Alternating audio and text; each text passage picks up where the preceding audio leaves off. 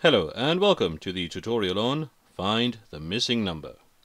In this tutorial we will learn how to find the missing number for numbers up to 100, and we're going to be looking at subtraction questions.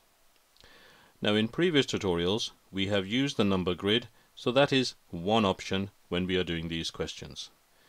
However, we're going to be using the vertical format. Okay, let's have a look at the two questions we're going to be working through. We've got 84 minus the missing number equals 37. And the second one is the missing number first minus 45 equals 53. So those are our two questions with the missing number in different positions. And as I've said, you can use the number line for this, however, we're going to use the vertical format.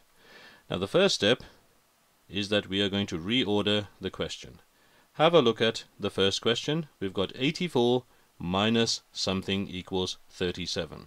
Now the objective is to make sure that the missing number, that's the box, is on one side of the equal sign and the numbers are on the other side.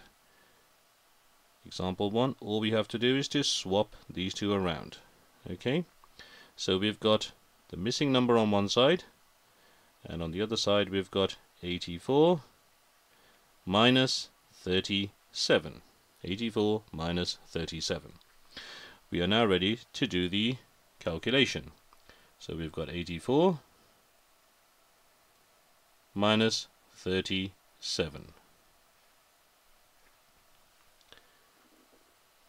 We're going to label the columns units and tens. We are now ready to do the subtraction. Always check the sign. So the units column first, we've got 4 minus 7. Okay, 4 minus 7. And that's something we cannot do because 4 is smaller than 7. So what we're going to do is we're going to take 1 from the tens column. So let's cross out number 8. 8 minus 1 is 7, and the 1 we have taken from there, we're going to add it to the units column. So the units has now become 14 minus 7. 14 minus 7 is 7. And now we're on the tens. We've got 7 minus 3. It's a nice easy one. 7 minus 3, the answer is 4. And that is our answer, 47. We can write this in the original question. 84 minus 47 equals 37. The missing number was 47.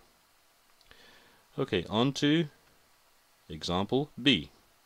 Now here we've got the missing number at the start.